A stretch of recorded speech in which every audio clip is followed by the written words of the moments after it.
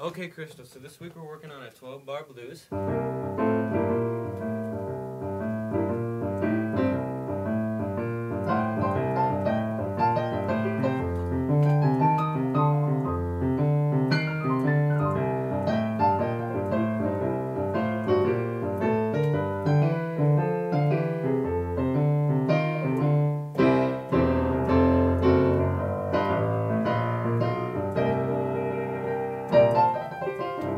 So, this instructional is for this turnaround I just played.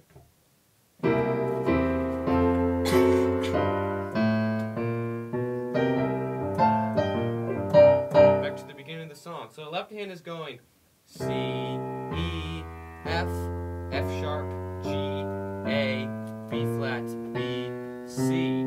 Once again, 1, 2, 3, 4. 1, 2, 3, 4. Beginning. So that's two measures, those last two measures. One more time. C, E, F, F sharp, G, A, G, B flat.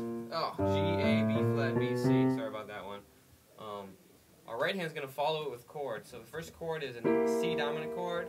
So B flat, E, G. And when we hit E, we hit a C major chord on our right hand, C, E, G. And when we hit F, we hit an F inverted chord, which is F, C, F, A. So once again, those first three. The last chord is a diminished chord, which is C, E flat, G flat, or F sharp, depending on what scale you're using. A on top, F sharp in your left hand. So do those four chords: C, E, F, F sharp.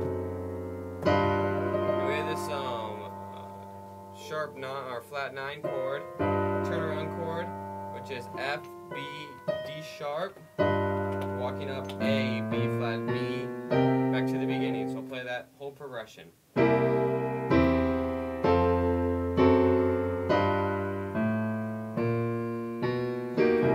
Back to the beginning. Okay, from the last four chords of the blues goes G, F,